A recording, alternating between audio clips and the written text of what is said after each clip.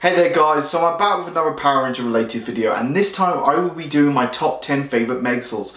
Arguably my favourite thing out of Power Rangers. I'm judging this on appearance, introduction to the show and unique features. And also some Zords count as Megazords if they're capable to fight their own battles.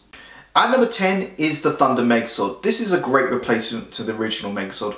I can watch this whether it's Power Rangers or Die Ranger, and I also love that ancient mystical beast theme to it. And also the design is very original. Instead of the Zords acting like heads and limbs, instead you have the armour for the Red Dragon Thunder Sword. It has a nice blend of colours and it's beautifully detailed. And also I liked it how you get a sheath so you can store the sword. At number 9 is the Samurai Megazord. Now Power Ranger Samurai is not really a good series, but the Samurai Megazord is probably the most beautiful Megazord on this list. It has two things I love from Japanese culture. One is origami, which the swords are, and two is samurai, which the Megazord is a giant robot samurai. And also it has that humanoid aspect. It has the combat and the stealth of a samurai. The very few aspects I like from Power Ranger Samurai is that the foot soldiers also grow as well as the monsters. So if there was like 10 Mugas to fight, we would get to see this Megazord at its prime. At number 8 is Dragozord. Now I'm still trying to get the Black Legacy edition, but Dragozord is actually based on Godzilla, not a dragon. But it has the capability to destroy a monster, possibly two. It has rockets coming out of its fingertips, it has a drill at the end of its tail, and it's so cool how it rises from the ocean. And I also love the control mechanism to it. It's controlled by the rhythm of the Dragon Dagger. And also it comes with a fighting mode, joined with the saber-toothed tiger, the Triceratops and the Mastodon. And what's so cool about it, it comes with like a drill spear, and the finishing move when it stabs the monster in the heart is so violent. They had to edit it out when they were translating it to MMPR. At number 7 is the Titano Charge Megazord. I was so thrilled that we finally get a Brachio that isn't just a carrier sword. And I liked how, and this also goes to the rest of the Dino Charge swords, that it's not exclusive to the Silver Ranger. It has such a sleek design to it, and if you look closely, it also represents the other Dino Charge Megazords. It also comes with a long range axe, which was a nice addition since that was a rare kind of weapon for Megazords.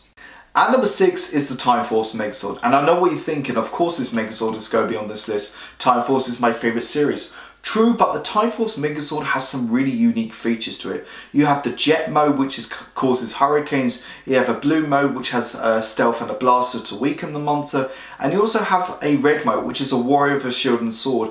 And I love the clock element to the sword. What happens is the monster freezes and the size of the sword becomes like hands of a clock. So it closes, tock, tock, tick, tock, and it slashes the monster.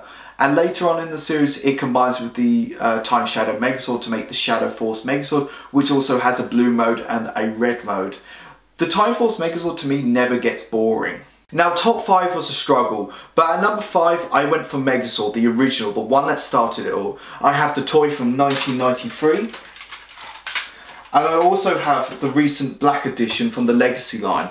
That's how cool I am. But Megazord to me is just so 90s. You have some robot dinosaurs that make a giant robot. It has that kind of Transformers Beast Wars feel to it. The swords look great, even though they look a bit bulky, but their unique features make up for it. Out of all the Megazords, the Zords or Ultra Zords we have today, Megazord is just the most iconic one by far.